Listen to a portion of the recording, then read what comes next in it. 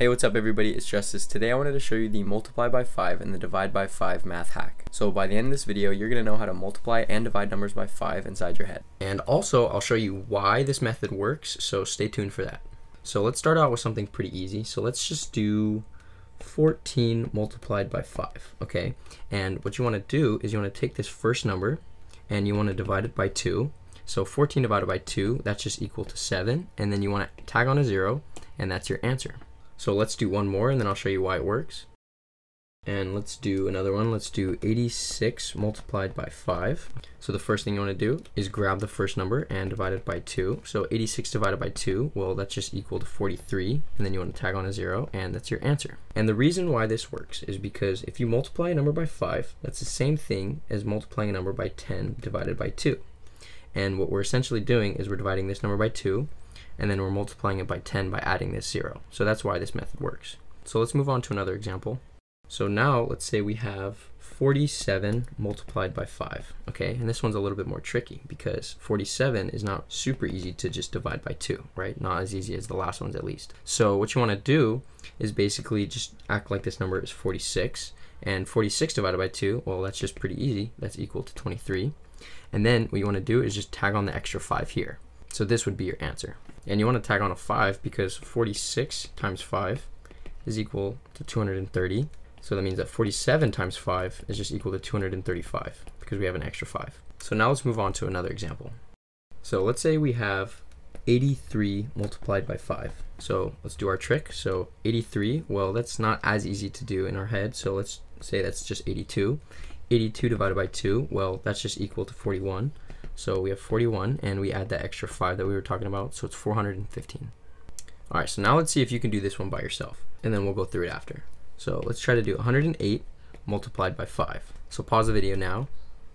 All right, so if you're all done, what you want to do is just divide this number by 2. So 108 divided by 2, well, that's just equal to 54. And then you want to add on that extra 0, and 540 is your answer.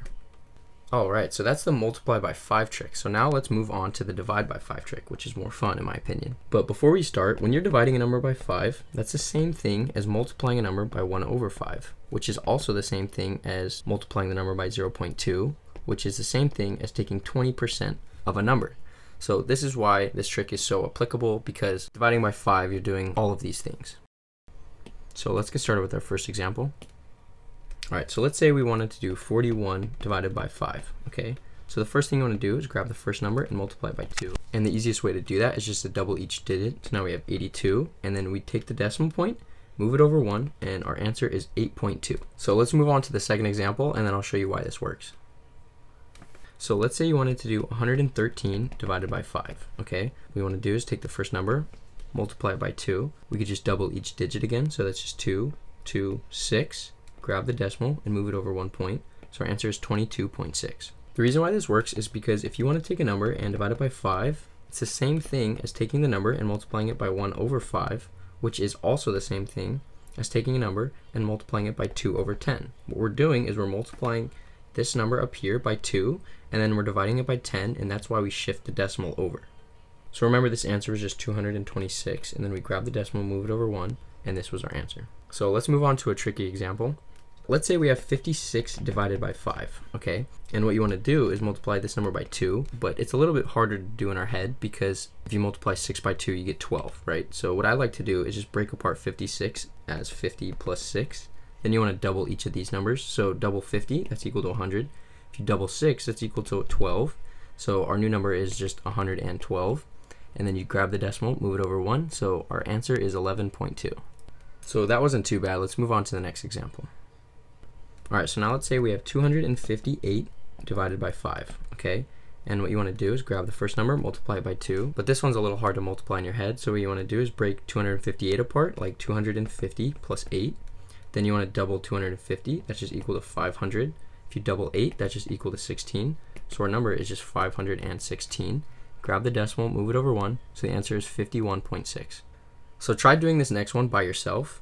So we have 3,421 divided by 5. So pause the video now and see if you can do it.